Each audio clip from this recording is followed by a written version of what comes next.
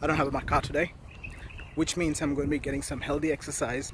Finally going to walk a bit, then catch the bus, hop onto a metro,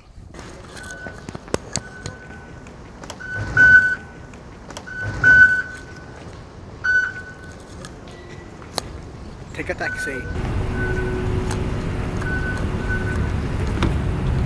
Altar Motors. Go to my service station and get my car. Oh, I just love my car. I just love my car. I mean, I really, really love my car.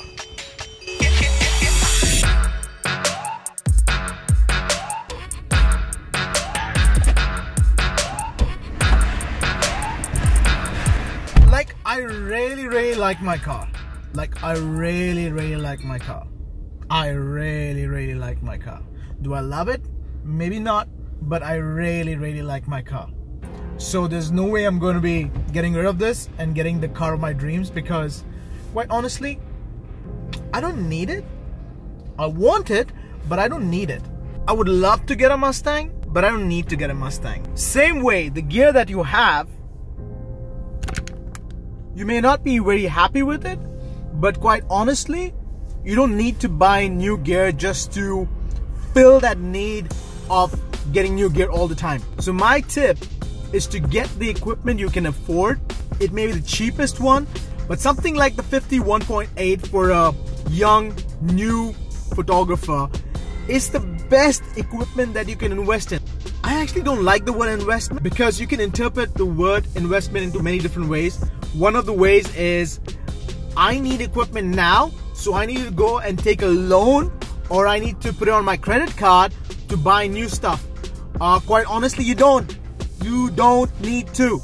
My most used camera to date, even now, is the Sony A7, which is the first Sony A7 that came in, the first full-frame Sony mirrorless camera that came in. So I got my Sony A7, the first version, for about 4,500 dirhams. You can get something that's used for about 2,500, 3,000. But yeah, I still love it. I still absolutely love it. I think it's the best camera I own right now. Most of my weddings, most of my portraits, everything I do is shot on that. So quite honestly, you guys don't need to tell anyone or prove to anyone how professional you are just by the amount of equipment you guys own. So don't let anyone fool you into thinking that if you have good gear, you're gonna be an awesome photographer. And we are back. Well, actually, we didn't go anywhere, but you know. Well, most of you guys know I used to be a Canon shooter. I had a couple of 5D Mark III bodies, which I sold, and I switched over to Sony. One of the main reasons why I switched over to Team Orange was the improvement in technology in a camera. The other reason why I switched over to Team Orange was the ability to adapt any vintage lens to this mirrorless camera system. My favorite focal length is and will always be the wide angle. Some of my favorite shots have been taken from a wide angle lens. My wide angle lens of choice is this Konica Minolta, which is a vintage lens. I got this off eBay for about $100, which is about 400 dirhams. To be quite honest, this is a great lens and it gets my work done. My focal length of choice is around 85 to the 135 mark for portraits. At the time of buying the camera, all lenses for Sony were very expensive, so I made the decision to go with another vintage lens. My lens of choice was the Konica Minolta 100mm 2.8 macro lens. It's a great lens, and I have got some amazing portraits with this. At the end of 2017, I finally replaced the 100mm macro with the Sony 85 1.8. This is definitely better, but for the past 3 to 4 years, I have been shooting mainly with this as my main portrait lens. If I had to choose one focal length to live the rest of my life with, that would be 35mm. And guess what? I have a 35mm vintage lens.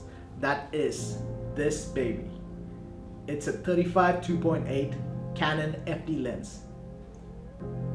Tack sharp, gives me really good images, and I love it. I absolutely love this. From the day I started photography till date, one of my dream lenses to ever own has been a 35 1.4. Now I'm talking about 10 years of doing photography. I finally bought a 35 1.4 just a couple of weeks ago, and that's this monster right here. This is my baby. I love you. But in all seriousness, what I'm trying to tell you is that it took me 10 years to get the lens of my dream. Gear is not important.